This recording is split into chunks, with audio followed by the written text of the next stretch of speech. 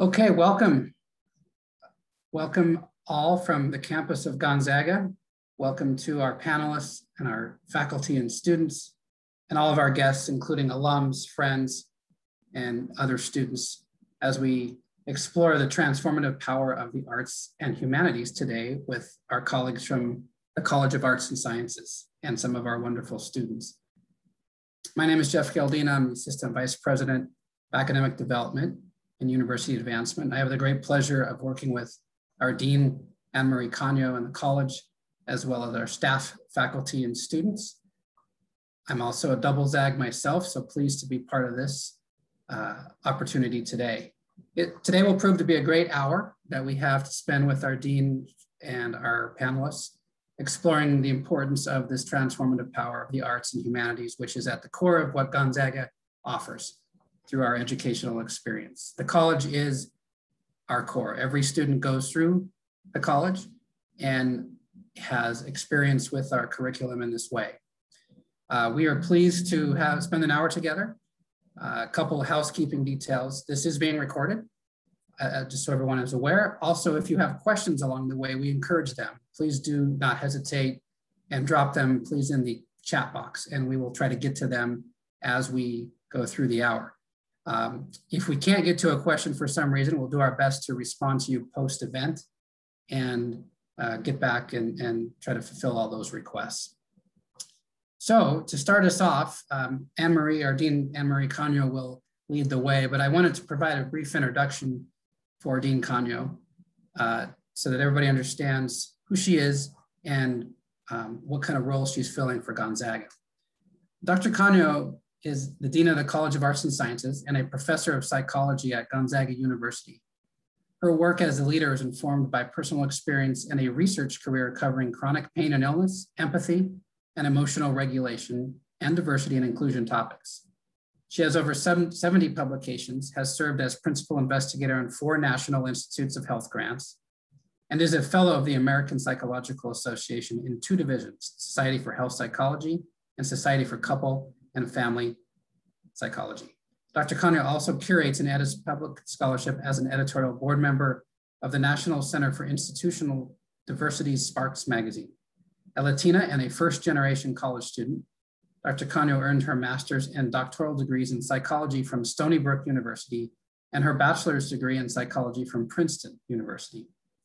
In 2010, she completed the Ignatian Spirituality internship at Manresa Jesuit Retreat House in Michigan, with a specialty in spiritual direction and Ignatian discernment. Dr. Cagno is in her her first year as Dean of the college. Probably seems like a lot more than that after this year of the pandemic. She enjoys exploring Spokane and the Northwest with her husband and son. And before I turn this over, I also want to say one thing. I want to send a big thank you to our faculty. It's been quite a year. The resilience that you showed this year, along with, of course, our students, is quite remarkable.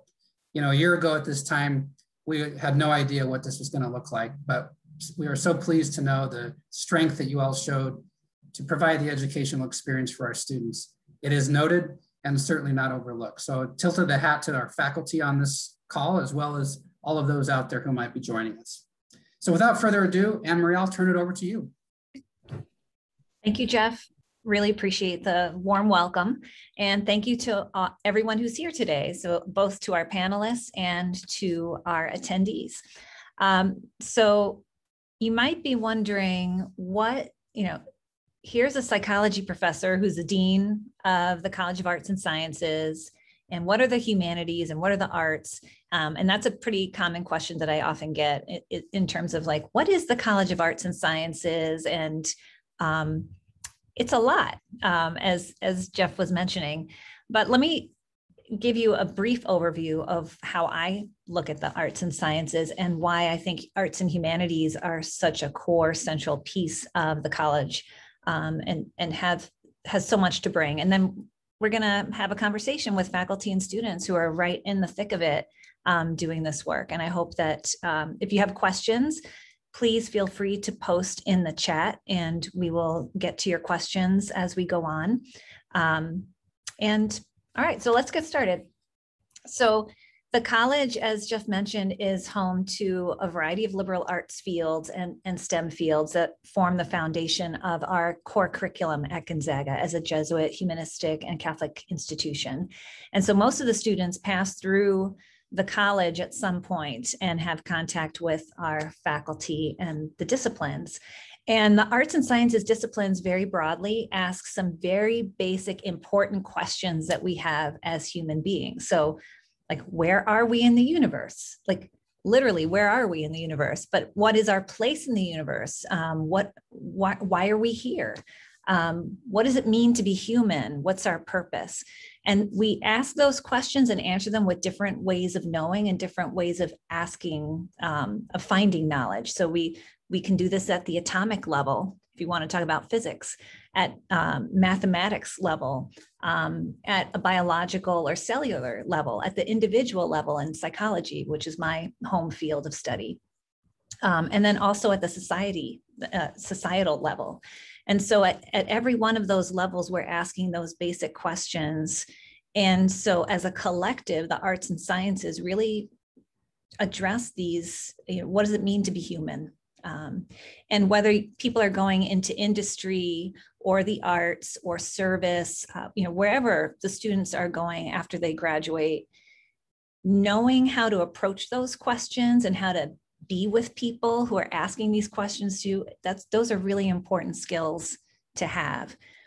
Unfortunately, maybe the last 20 years or so, people have started to think, well, we don't really, art is nice to have, or, great writing is nice to have, but it's not essential. And I would argue that it is essential. And if anyone has learned anything over the last year and a half during the COVID pandemic, we have realized that we might have lost something by not looking at arts and humanities as central to who we are as human beings and how we connect with each other, how we understand each other.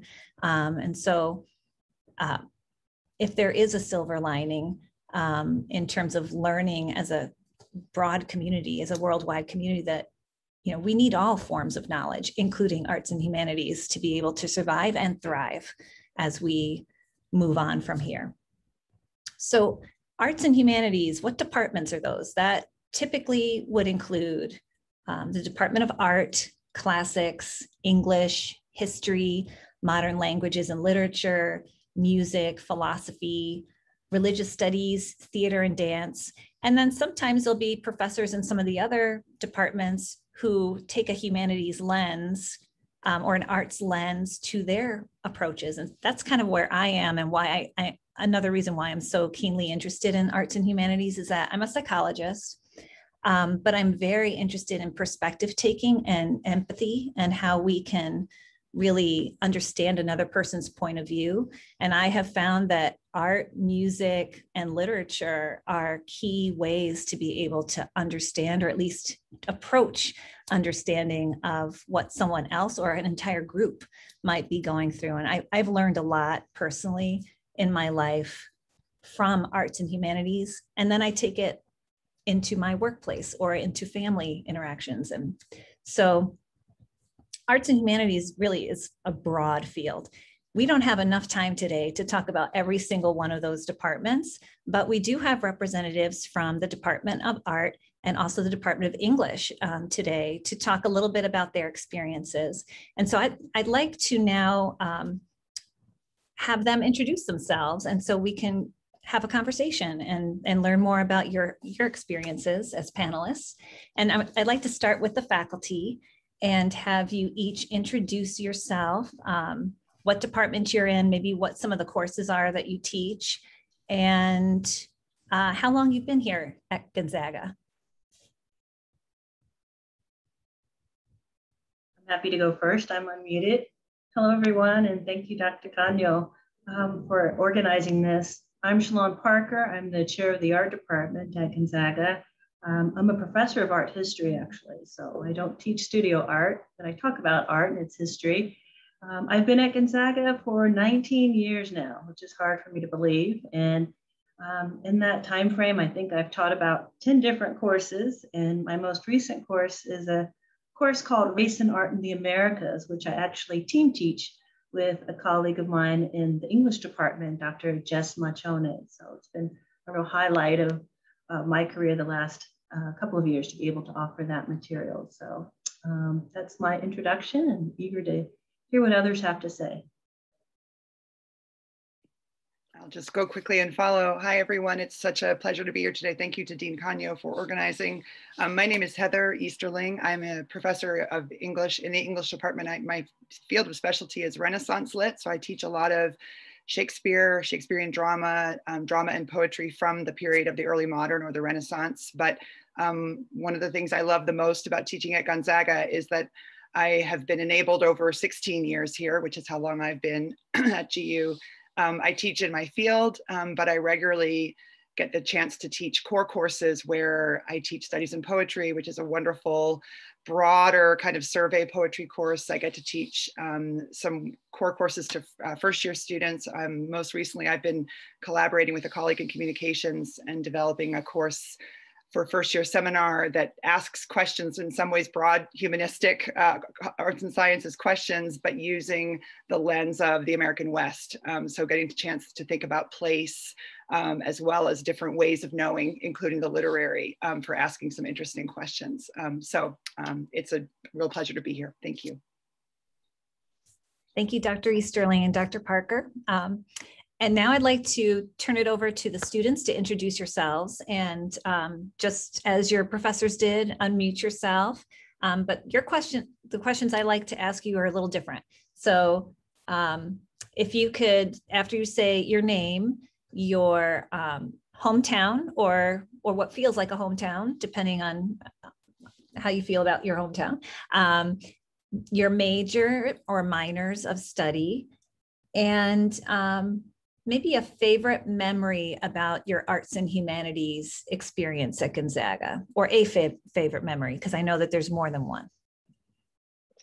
Okay, I guess I'll go first because I also unmuted. Hi, everyone. My name is Olivia Isarankura.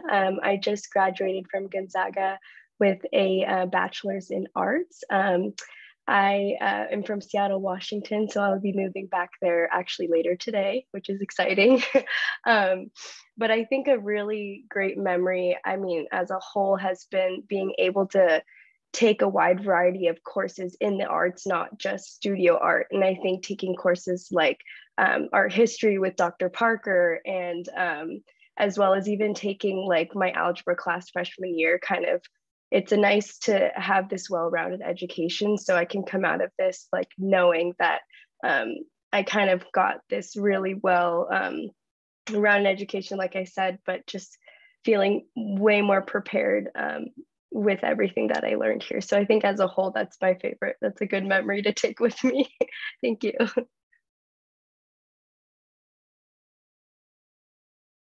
I can go next. My name is Gabriela Marquis.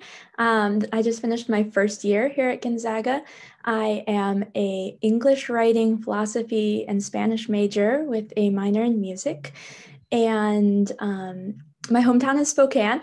And my, I guess, favorite arts and humanities memory from this year was actually a project that I did with Garrick in a writing for social action class, where we wrote a activist comedy based on like the Daily Show kind of setup, and it was super fun to film and put together. I can go next. My name's Tom. I am from Boulder, Colorado, actually, and I'm a senior, so I guess I'm not a senior anymore, just graduated. But I have a major in biology with a pre-med kind of track, and then I'm minoring in chemistry and art. And a favorite, I guess maybe not so much a memory, but something I just appreciate is I've had the chance, like Olivia said, to take a variety of different courses. And one thing I'm really appreciative of is taking printmaking, because it's kind of a really collaborative art form, and it is really like material intensive. And so having the resources that Gonzaga can provide and the instruction has just been completely incredible. And so that's something I'm really grateful for. Yeah, I can go. My name is Garrick Bateman. I'm from Fort Collins, Colorado. I just finished my sophomore year here at Gonzaga.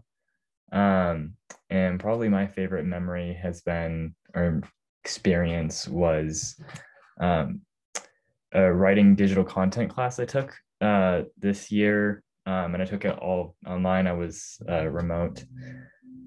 And I think just like the way that the course was updated for remote learning, and the way it, like, the subject matter complemented some of those things that we were going through, was really interesting and valuable to my education. Thank you. Thank you to all the students for introducing yourself, and a special congratulations to Olivia and Tom for graduating this weekend. And if I had a reaction through Zoom, I'm so used to, like, you hit the, I don't know, it's like confetti or something like that. I would do that for you if I could do that right now. So great. I think the attendees can probably hear that, we have people with different majors and different experiences moving through and taking courses, and there's something that speaks to each one of you in a slightly different way. And that arts and humanities is not just for arts and humanities majors, right? So that it's something that can round out. And I don't know if Dr. Easterling, if I'm going to use this properly, but the prototypical Renaissance person, being able to speak well, write well,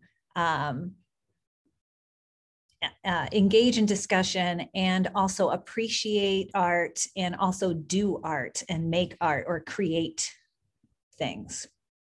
And I think also with that so much of what you just described that we think of as the kind of quote unquote Renaissance person or Renaissance man, of course, was the stereotype, drew on the tradition of Renaissance humanism, which is an intellectual movement, but that nevertheless had a deep moral foundation to it. And I know one of the things that we were talking about in terms of this panel today was, what is it that makes any of these pursuits, whether it's English or broadly humanities or arts, distinctive at Gonzaga? And I'm sure we're going to go back to that too, but as you raise that, it just makes me think, for myself, teaching literature in an institution like Gonzaga, I feel so regularly that we draw on the sense of our Jesuit context, and the notion that we take very seriously what it means to have intellectual virtues, and that there's a moral quality to the work that we do and the thinking that we do and the questions that we ask.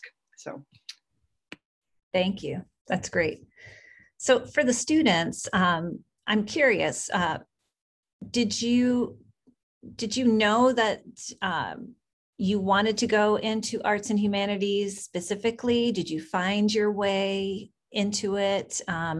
It's always interesting for people to hear how students made their way through college. And we all have had experiences where we thought we were going to love something, we didn't love it quite so much, or we thought something was going to be challenging in a way, but it just drew us in. And so I wonder if any of you had experiences of that you could talk about how you found your way into some of the arts and humanities courses or majors and minors that you did. I can go ahead and share if that's okay. So luckily I studied quite a bit of art in high school, but going into college, I knew right away that I was going to pursue a degree in art. I knew that just because I couldn't think of anything else I wanted to do. So I thought, well, let's just go for it. Let's, go to Gent every day and experience all the various classes that they have with art history, studio courses. And from then on, I, like as Tom said, he took printmaking and so did I. And I like to say I have a concentration in printmaking just because I've taken so many printmaking courses. And this past semester, we had a big senior art show, and I decided to use printmaking as my media in the show. So I think that Gonzaga helped me pursue my passion for art. I knew I wanted to do it in the beginning, but now I'm very set on, the future, and I feel way more confident having graduated with a degree in studio art. But something for me that was super formative was just in my introduction into printmaking. I had taken a little bit in high school, but I didn't know too much about it. And the minute I took my first class with Mary Farrell, who was the former printmaking professor at Gonzaga, I just knew from then on I needed to take every single printmaking class they had here. And I did that. And in every course, I learned so much more. And I was able to also share those experiences with other students who weren't studying or weren't getting a major or minor in art. I think it's super cool that Tom is studying biology and chemistry and art, and like having that kind of almost like a juxtaposition, it seems like, but it's not, because I think that it really comes hand in hand. For example, I took figure drawing quite a bit here, or life drawing, where you have 3 hours with a model who sits for you and you draw them. And Tom and I took a class together, and there was another biology student in that class as well. And it was interesting to witness other students excel in the arts, as well as I think having a biology degree as well as learning how to draw the figure comes hand in hand, because it's like anatomy. And sometimes if you're a visual learner and learning to draw the bones or the body, the arm, and this and that can help with your biology degree too, possibly. So just to wrap it up, yes, I think my art degree at Gonzaga like solidified, in me and knowing what I want to do, and gave me a lot of confidence and prep for the future. So I can go next because Olivia kind of totally nailed my motivations, but it's definitely started as an accident. I was a biochemistry major originally. I was very focused on the pre-med thing, and then I was drawing and painting for fun and kind of realized that I needed to do it more and wanted to do it more, and was starting to see the value of it. And so I switched to biology to give myself more time, and then decided to do the art minor so that I could kind of incorporate it into my classes. And it was, hands down the best decision I could have made in college, I think. And so, yeah, it kind of started as this way to relax and detox from the day and things like that. But then it's developed into this whole thing of this intersection between biology and art. And like Olivia said, in the figure drawing course with Mary Farrell, it was this, like juxtaposition of analyzing the human body in different ways from a creative perspective. And then, going and doing that in an anatomy course, for example, with a very analytical lens. And so it's definitely become this really, really awesome way to learn and to think about things. And so, yeah. Thank you. I can also speak on that, in part because I realized as soon as I introduced myself, I did not say what my majors are. So I'm an English major with a writing concentration and also an environmental studies major. And I knew for like a very long time that I wanted to do English. My dad was an English major. And I've just always enjoyed writing and always what I was good at in school. And I thought that was good because I liked getting A's. So, but I was kind of like hesitant about doing it because I think there's this really kind of reductive dialogue around humanities majors that seems to suggest that they're sort of fruitless. And that's obviously not true. And as I was coming into Gonzaga, I knew I was going to go there. I was tossing around all these different ideas for like what I could do in addition to English, because I was so set on like, oh, if I just do English, like everybody's just going to ask me if I want to teach. And I ended up doing environmental studies kind of on a whim, and it's been like the most weirdly complementary pairing of majors that I could think of. I just finished up a internship for a wilderness society, which is like a land conservation campaign, and most of what I did was write. And so it was this very happy marriage between these two things. And so it was cool to see like this passion that I've had since I was very young, which was writing in English, has all these transferable skills that seem to get lost in the conversation around humanities majors. When I came into Gonzaga, I really wanted to be a lawyer. I still really want to be a lawyer, and English, philosophy, and Spanish are very helpful for developing the skills that'll help me become a good lawyer. But I also feel like as I move through the humanities and take different classes, like I just get to collect passions, and that is like one of my absolute favorite things, like music and dance and different writing classes, especially poetry writing. And I just get to have all of these different passions that I can explore in my time at Gonzaga, especially since going to law school, you can, have whatever majors and potentially still get in. So I love that kind of freedom within the humanities, that I get to pursue all of these things that I really love. And they also help me become, a better lawyer or a better writer, a better person. Thank you. I love hearing all of these stories and how you talk about there's either juxtaposition or complementarity in your education, and being able to have that freedom to choose and to try these things, and also to make it part of your curriculum versus just, this is something I have to fit in as a hobby. This is part of my life. Why can't it be part of my curriculum?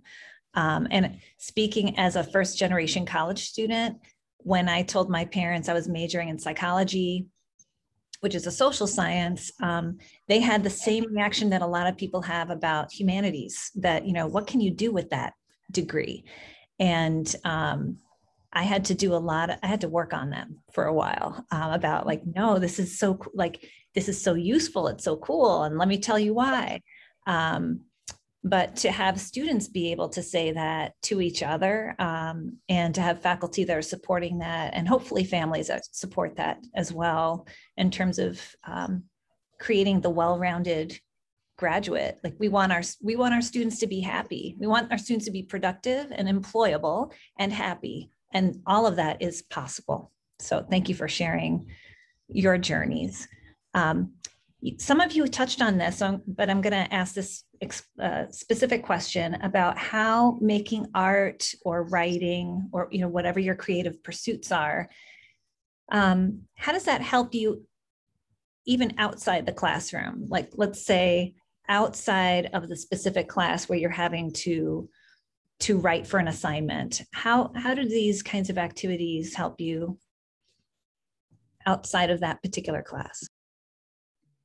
I can go first because writing has always been a very important part of my life, but particularly this last year, I have used writing to really explore who I am and my identity, and working with professors to kind of go through that. And it's just been so incredibly helpful for developing me as a person. And also it's been a way of connecting to other people. Last semester, or not last semester, but in the fall semester, I was at home. And this was my first semester of college.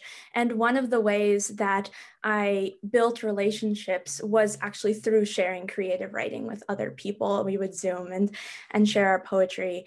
And it's just such a meaningful connection to be able to do that and explore who I am and develop who I am through writing with peers and with myself and with my professors as well. I can go as well.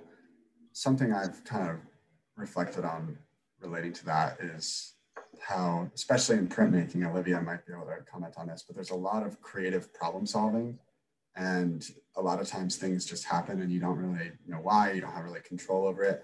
But then our professors here are constantly saying, no, that's okay, roll with it, go with it, see what you can discover from that mistake or from these new things. And so I think that idea of not knowing what to expect, but then finding ways to make your discoveries useful is, for me, like what real science is almost about. And I think that in a lot of our scientific labs, in order, to make them efficient, we know what result we're going to get. We know what's going to happen, and it's just an efficient way of learning, but that's not necessarily how real science works. It's a lot of times learning how to use these unintended discoveries to your advantage. And so I think that those skills in like creatively looking at a result and saying, what can I do with this, have definitely translated over for me in a lot of ways. And it's something that I hope to kind of hone in and use more in the future. So. I think too, going off of that, like with printmaking, there is a lot of problem solving, but something that's so beautiful about printmaking is that it's so process oriented.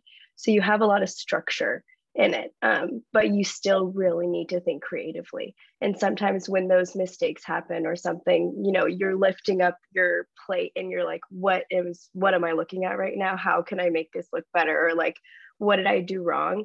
So like Tom said, there's problem solving, but there's also like, you have to, you know, think creatively constantly.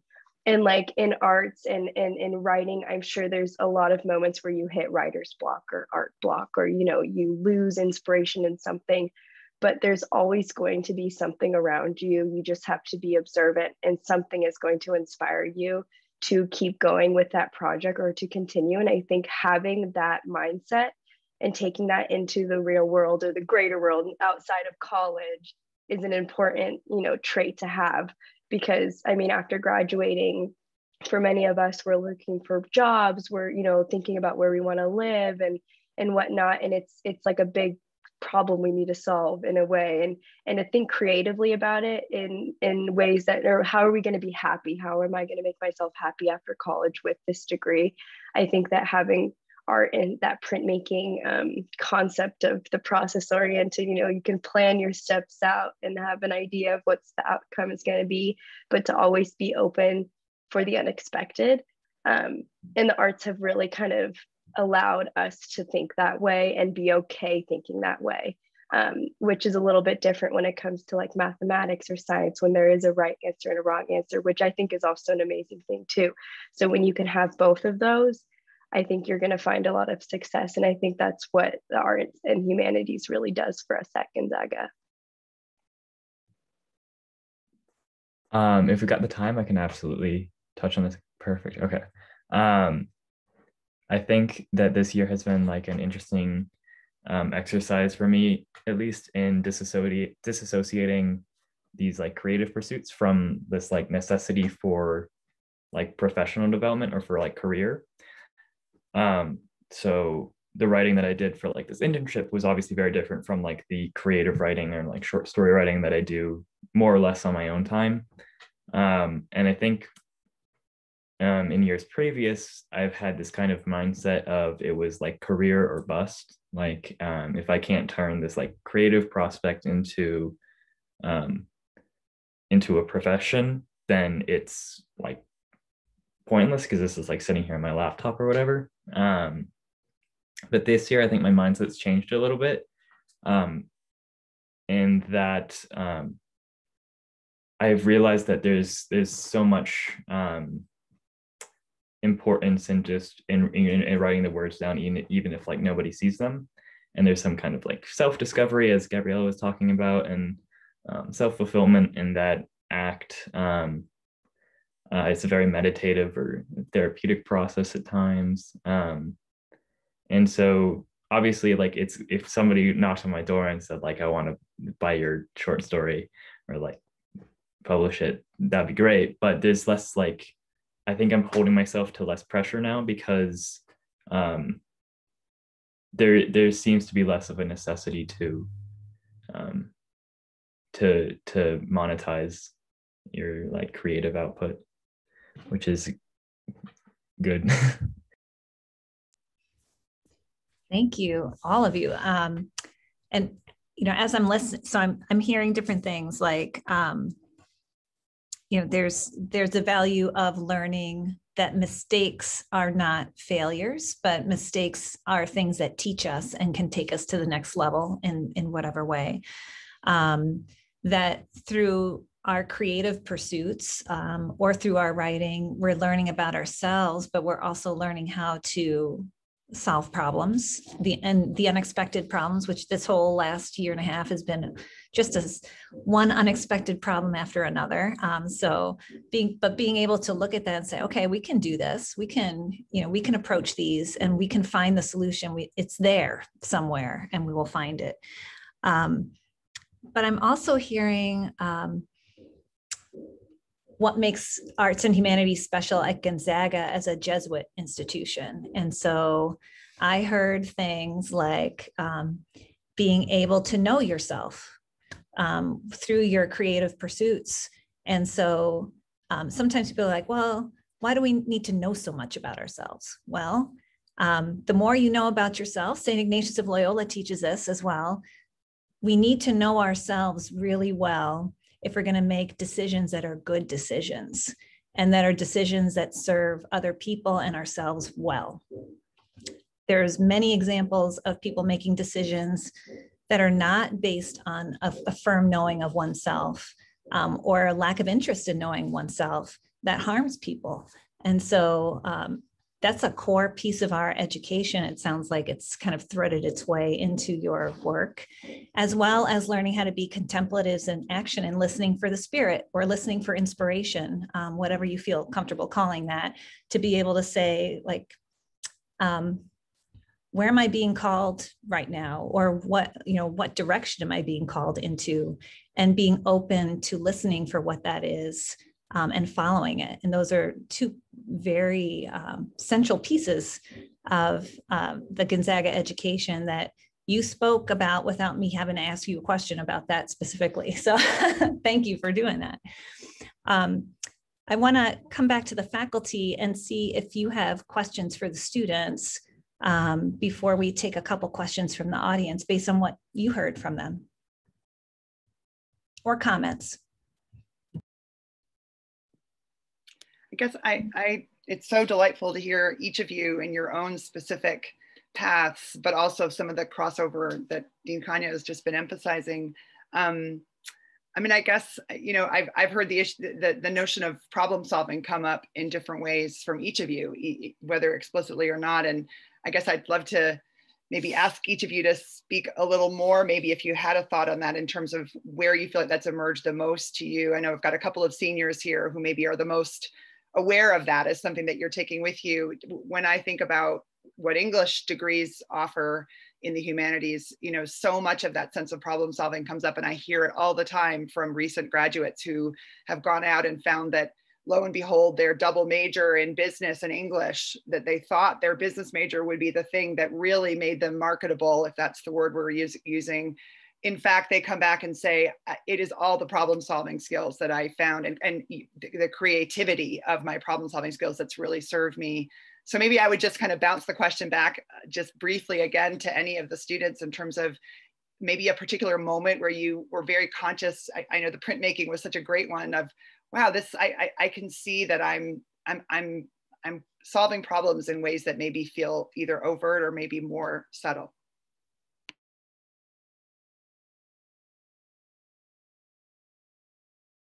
I think I can speak on that lightly. With problem solving and printmaking and art, it happens a lot. And I think one thing I wanted to mention before that I forgot is in art, you're always still going to have deadlines. So you got to problem solve towards those deadlines. For example, with my senior showcase, unfortunately, I lost a loved one this semester, so I was out of town for a week and it pushed my schedule back. And I remember getting back into town, I had 2 weeks to finish before my installation deadline. And I was like, okay, how am I going to do this? I don't want to have to stay up till 2 a.m. every single night. Like, I need to take care of my body as well. And a quick problem solving for me was, okay, I have a whole arm that I need to carve out and do. How about I cut that arm in half? Or you have to sometimes sacrifice minor things so that you can meet that deadline, but sacrifice it in a way where your project is look holistic and it's still going to come out just as you wanted it to. And so that form of problem solving is something that like definitely like comes with art, and it also comes with the humanities and science, I'm sure too. And things, you know, you have to do things fast and quick, and you have to learn how to be efficient, which is something that's really difficult sometimes, especially as a young adult with motivation, with distractions, with college life and everything. So that, for example, was a total problem solving moment for me. Yeah, but it worked out. So I can add just quickly to that. Similarly, I think a lot of the problem solving for me comes in the form of like optimism and more just being able to look at something and say, you know, this isn't a total mess. Like I can use it. And so, you know, for example, one of my projects, the prints weren't coming out clean, and I was like, whatever, I'm going to take a Sharpie to it. And I spent a couple hours taking a Sharpie to it and highlighting all of the mistakes, but kind of in like an intentional way. And it's actually something I like. And so I think it's not always, it could be planning for efficiency, but it can also be taking more of like an optimistic look at something and saying, what can I do with this? And so that's something I've really found. I can share a quick example as well. I was trying to write a protest poem for an assignment for my Writing for Social Action class. And I had it in my head that I needed to write like the perfect protest poem that like encapsulated everything that I wanted it to say. And I was just so unmotivated. I could not get a single line out on the paper. And I kind of had this realization that like, okay, maybe instead of writing one perfect poem, like you write a whole, like a short collection of protest poems. And suddenly like I was super motivated. I wrote a ton of poetry. I was very productive. And I kind of like took that as a life lesson where I like problem solved around the writer's block in a way where I was like, okay, I need to like figure out ways of putting less pressure on myself, but also to produce more and to give myself the room to explore different kinds of poems and different ways of writing and different, and I think that that's just a good life lesson in general. Like you don't have to produce the one perfect thing, like figure out ways of producing a thing that accomplishes what it needs to, and it'll probably be better, because I think my short collection of poetry is probably better than even one perfect poem.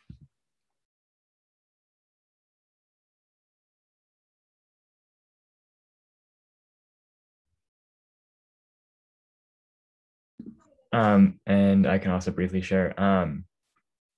I think an example of like problem solving or adaptive like thinking that a humanities focus has given me tools or resources for was speaking to deadlines, but also speaking to like technical requirements. So when I was writing for the Wilderness Society, I was writing mostly op-eds and letters to the editor, which are very short. And in creative writing, brevity is not always an emphasis. And so learning to write pointed statements in 200 words was a unique challenge. And I think that like it was just like this really healthy kind of like dual relationship where like I started to write these LTEs, which were obviously kind of were like argumentative or persuasive writing, but they were very short form. And then all of a sudden I found myself being way more concise in my creative pursuits, which was a great like development.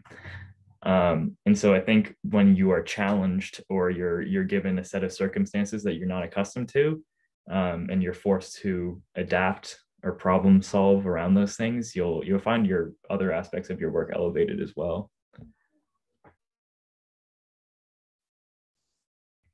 And that's great. And I think that whole, when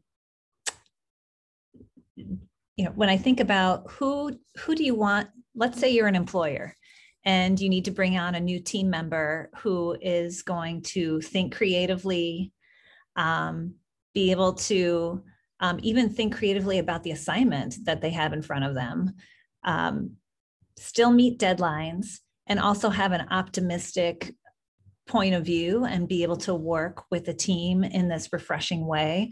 Why wouldn't we want to hire each and every one of you?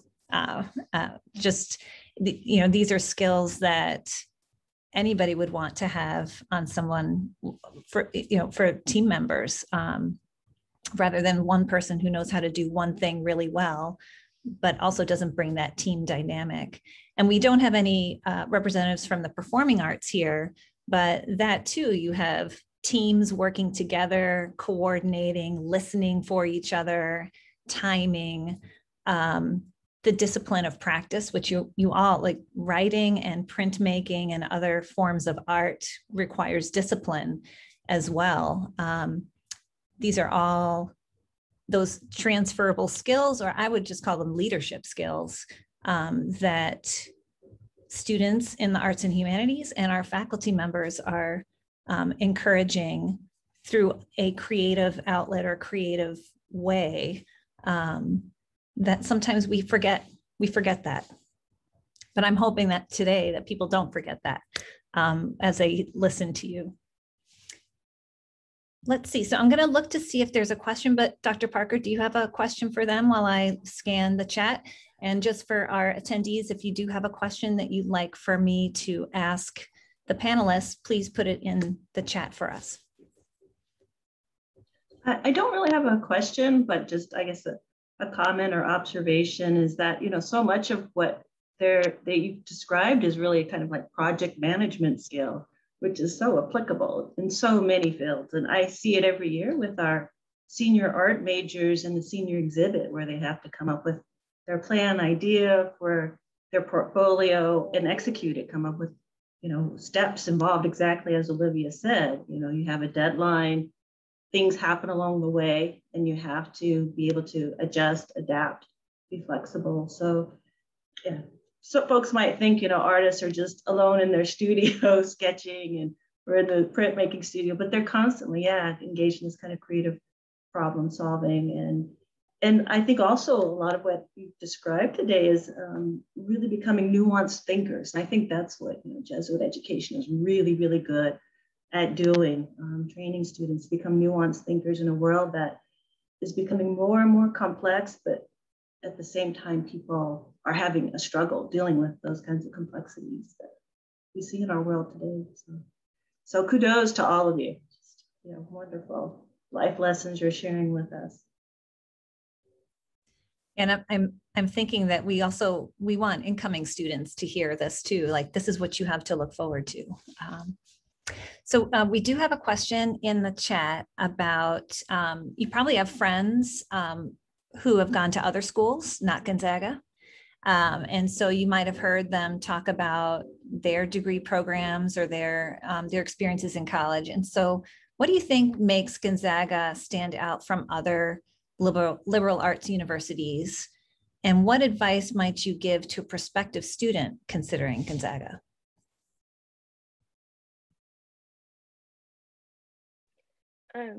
I would definitely say that I really, really appreciated the small class sizes at Gonzaga, specifically in arts. And like, although the community feels large, it also is nice and small, and you get really good one-on-one like work with your professors and whatnot.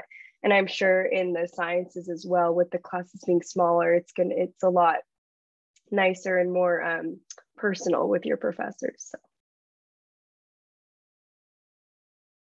I would definitely agree with that. I feel very like personally connected to, I think, every single professor I've had at Gonzaga so far. Really just, yeah, I love my professors. And then also the emphasis on social justice and being a person for others and upholding the dignity of everyone is, I think, incorporated into every single class that I've been a part of in the humanities and in music and even in my dance classes. And that's something that I really value as someone who wants to go out into the world and work for social justice and and pursue justice. And so I really appreciate having that emphasis in the classroom.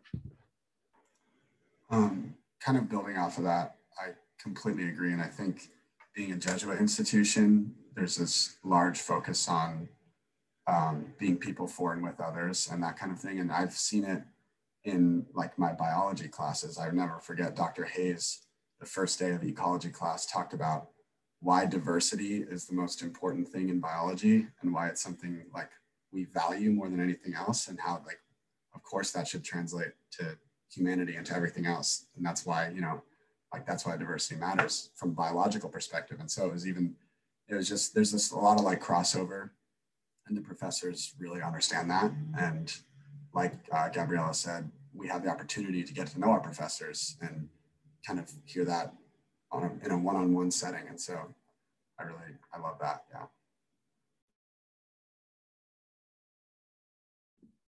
The fact that like classes don't seem to exist in a vacuum is great. And that's kind of what people have been talking about here.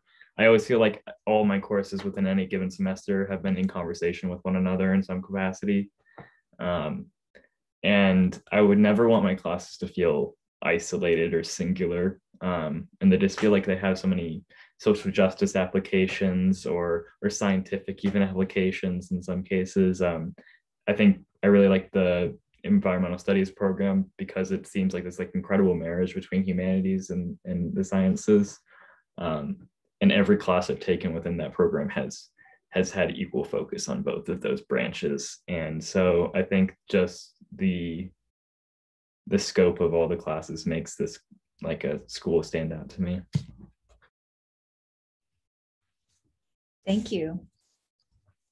We have another question in the chat. And actually a little earlier, someone is very happy.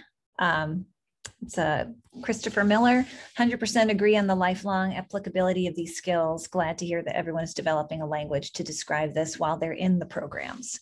And I agree with this attendee because I don't think I really understood the value of my liberal arts education until many years later. I didn't, like, I was practicing the skills, but didn't have a language for them. And the fact that you are able to talk about that now is really quite impressive.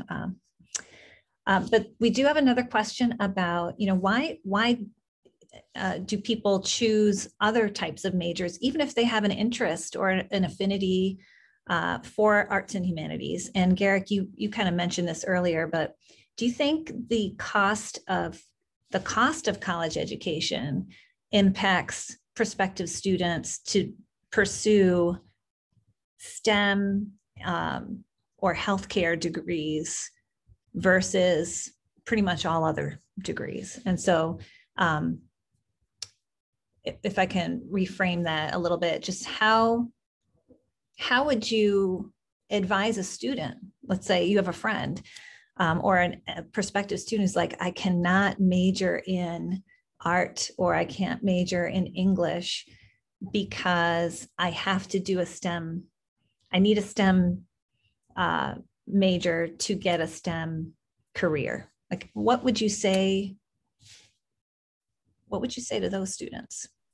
Knowing also that I'm the Dean of the College of Arts and Sciences and I value all of my disciplines equally. But, there are sometimes students feel pressure to do something that they don't really want to do because they believe that there's more money or there's some, there's other pressures there. Yeah, there's definitely like a focus on like investment and then reward later. And so you see a lot of people will kind of spur of the moment choose a STEM career or a STEM path because there's financial incentive to do so. I think that there's this kind of like false scarcity idea behind like jobs in the humanities. Also the idea too that like if you're studying in the humanities, you have to have a job that is like directly tied to those studies. My dad was an English major and he is a fire chief now, which doesn't seem to quite correlate. So, and I think one of the overarching themes of this conversation has been what skills are we developing that are transferable to other fields. And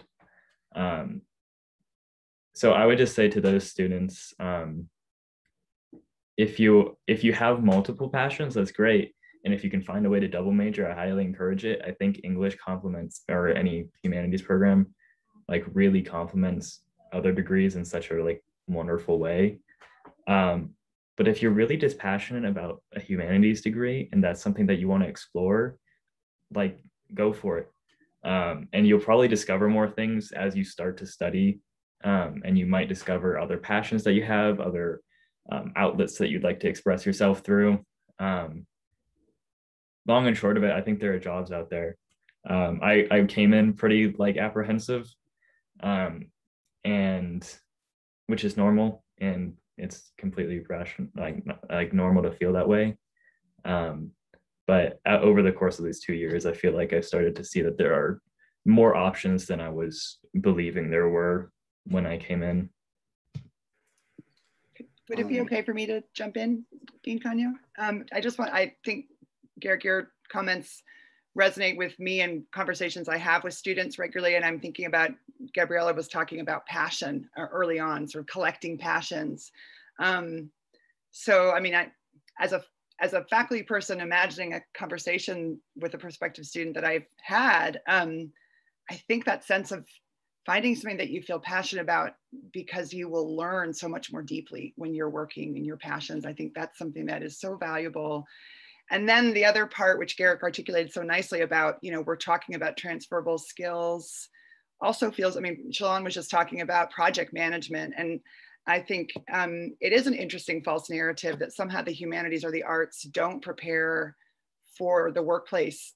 It feels like everything everyone said this hour has articulated in so many ways how much that's not the case. And I think about ways that I've heard from so many of my recent former students who are working in all kinds of fields, and they come back and say, it's interesting. People tend to think that there's all these quantitative skills that we need to get in college. So that sort of maybe sends us towards STEM.